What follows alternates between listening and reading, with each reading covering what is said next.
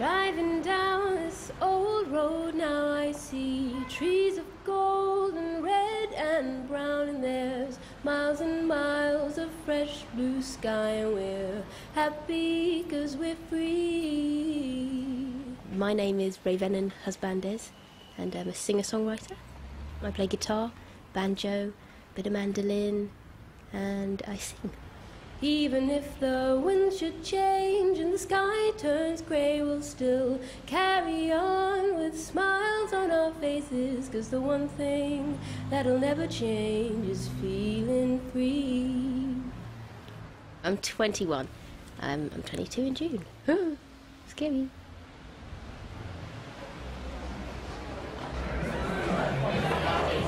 And I'll be playing some of my own songs today at the Catweazle Club. Catweazle has its own special magic. Never know quite what you're going to get. As musicians. Some poetry. Well, it's unique. And yeah, Catweazle's ace. It's definitely the longest running one of itself. You never quite know what might get thrown at you. I've seen someone strip, which is quite an interesting show to put on. It's like sort of old-fashioned variety, really. Fuzzy. Welcoming. Inspiring, I think. Inclusive. A little bit kind of shabby glamorous. Pretty much anything goes at Catweazle. That's what we are. We're an open mic without the mic. We're just open.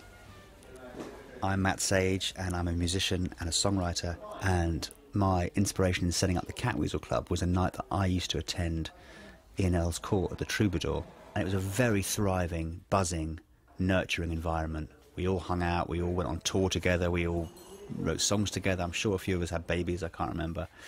I really just took an ember from the fire of the Troubadour and started a new fire here in Oxford, and that fire is still blazing 15 years later. Hey, hello. Good evening. Can I sign up for the open mic? What are you planning? Poetry. What's your name? Athos. Athos. Hi Athos, I'm Matt. Hi Matt. At some point I'll say you're next and give you a tap on the shoulder. Cool. Excellent. Okay. The Catweazle Club is a very simple concept, very old idea. People come together and different people will come forward and they will recite a poem, or they'll sing a song, or they'll share whatever they've got to share, and everybody else will shut up and listen. Okay, ladies and gentlemen, welcome to this here unique rendition of the Catweazle Club. You're most welcome. Of course, we've got no wires, we've got no tricks up our sleeve, we've got no PA, so we really rely on your audio participation to make this thing go. For me personally, I needed a space like this in order to feel at home, and it wasn't here. I mean, I think that's obvious. Doesn't everything get invented because someone decides that that thing should exist and doesn't? You know, when I got here in 1994, the Oxford music scene that I found was quite closed and quite competitive, and not at all nurturing. It was a surprise a little bit to me. And I thought, well, where's the heart? You know, where are the people writing songs, and where are all the bedroom minstrels? You know, where are all the geniuses, you know, in this town, in any town, who weren't bothered about packaging and making pop videos? They were making art, but there's no outlet. There's no forum for these mad makers. I'm one of those, and I wanted to meet all the others. I met loads of fantastic people. I mean, I really have crafted for myself an amazing role in my community. I can't face this ridicule. I am very open, but with the right audience, it's okay. I like people to feel that they know me when I'm, you know, singing and doing my thing up there. You don't know how hard it's been.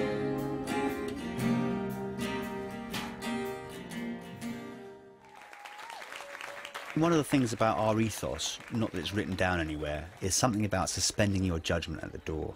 You know, like in the Wild West, you'd hang your guns at the door of certain saloons, you know.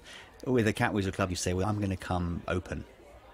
I'm going to allow myself to be surprised by something. And he gets in his van with the windows down and the music loud, cigarette in his hand and a basket of birds in the back of the van.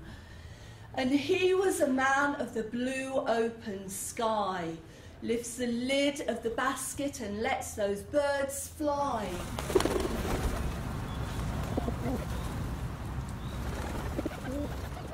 My name is Sam Willets. I've been performing reading poems for more than 10 years.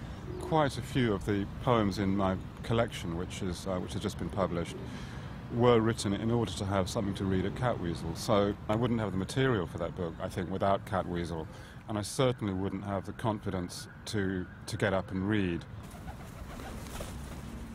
My first baptism readied me for those to come. The water roared, receiving me. My lines sing, mast, hull and spar, the cold furrow I plough, the bones that lie under. Hope is my hanger-on. Ocean's barbed emblem, I am crossed memorially, but I hold a ring. Here, best man in the wedding of the sailor to the sea.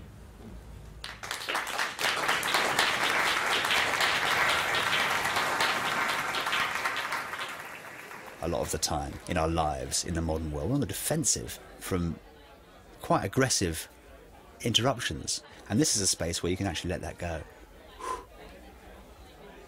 You know, it definitely has a healing nature.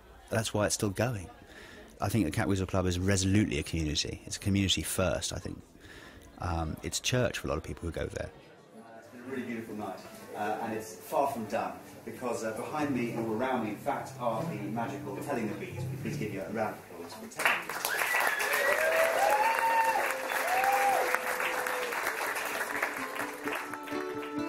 My name's Andy Letcher. I'm Colin Fletcher. I'm Jane Griffiths. I don't rhyme with them. And we are collectively 3/4 of the band Telling the Bees. So we met at Oxford's legendary Catweazle Club.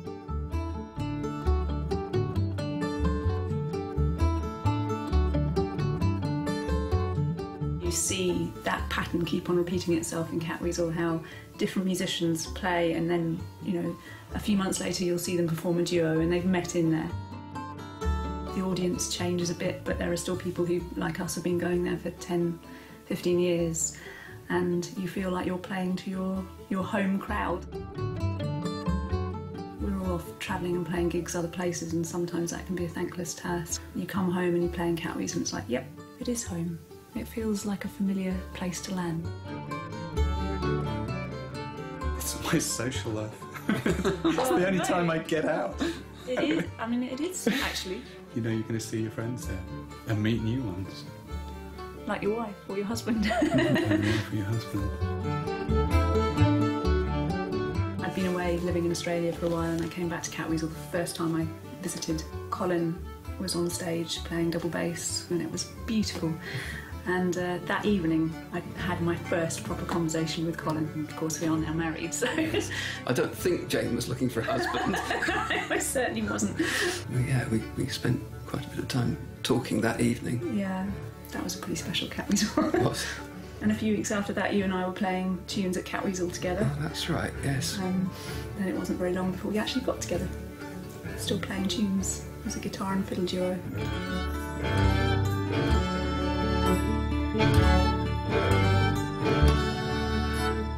I'm Bill.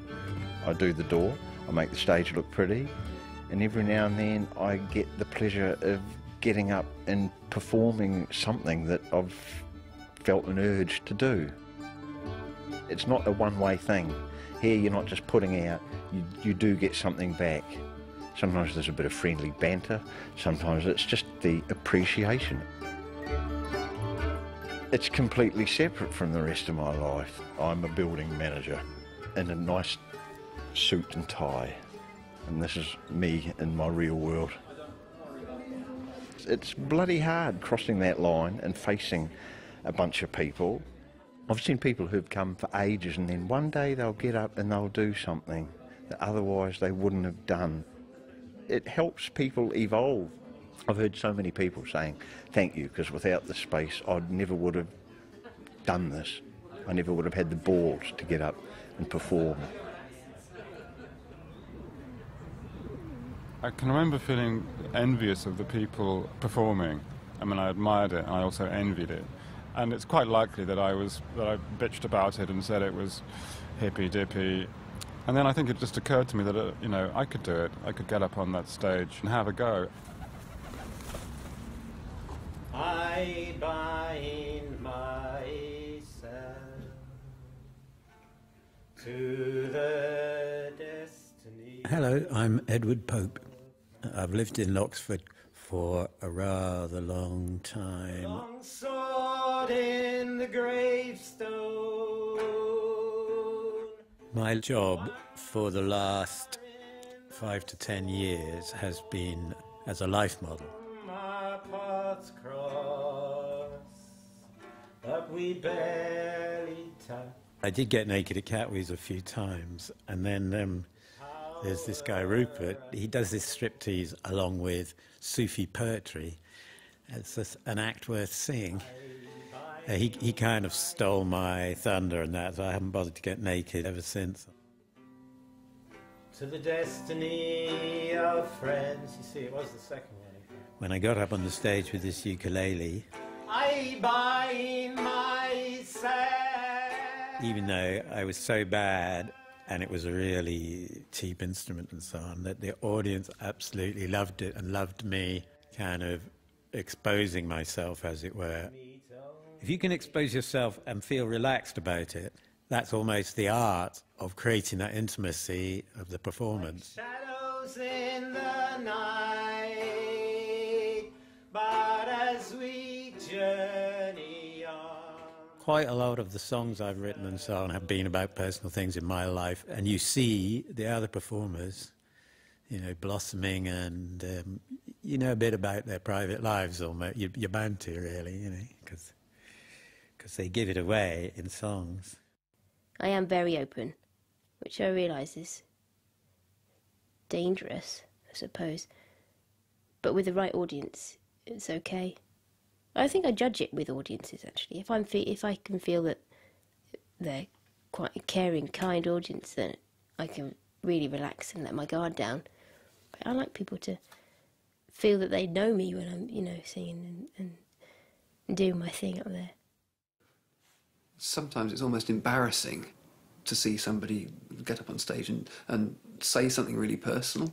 It's amazing that anybody can get up and I don't know, perform a song they've written that day about something that obviously is really personal to them. But also that's what is so moving about Catweazle. I mean, I think all of us have probably been in floods of tears at Catweazle on occasion because somebody has done something that is so revealing and so vulnerable, and to see a human being do that is extraordinary.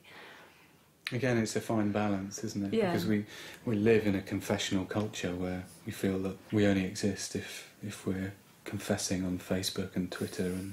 But again, honest performance is real enough that the audience is brought along with you and not pushed away by your revelation. Okay, please welcome Ben and his mystic fiddle to the stage to give us a bit of his scratchery-scrapery. Ben, please.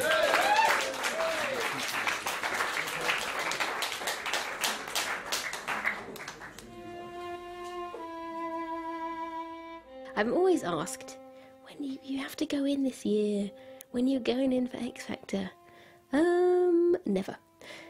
It's just not my cup of tea. Where you get to at the end of it, I wouldn't want that. You know, the whole kind of having songs written for me, having to look a certain way, having to do these pop videos, and because they're looking for a pop star, aren't they, really? And the whole kind of TV thing, life story. I've always wanted to be a star. This is my dream. Crying on TV. And, you know, nah. I can't do that. I just know there's a huge amount of that is about humiliation and about competitiveness. The idea that there's a winner. Okay, well, if there's a winner, it means there's 9,000 losers. I'm not interested in supporting a culture in which 9,000 people are made to feel that they're losers. I'd much rather nurture everyone's individual talent that they've got to bring, and make a space to venerate that. Personally, I think the Catweazle is the only place that I've felt that I have been heard by the majority of the, if not everybody, in the room. When you realise everyone's facing you and they're silent, it's a kind silence, but you kind of think, oh goodness, am I really prepared for that? I haven't practiced. Well, I think this. I haven't practiced. If they're going to listen to me, I should really know what I'm doing, really, you know.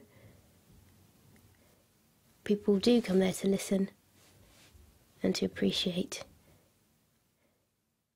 Listening is an art form.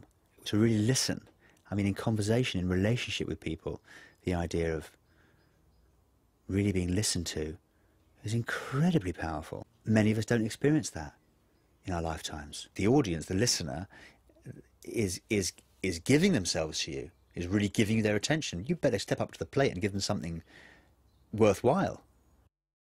And one of the, I think, very powerful aspects of coming together in this kind of environment is that you reconnect with yourself and each other through the performer. It's more than just a shared experience. It's a shared experience of something fundamental. There's only one story, and that's the human story. And you'll find it in songs, and you'll find it in poems, and you'll find it in stories, and you'll find it in enactments, but you are resonating with it all the time. The ultimate fairy tale.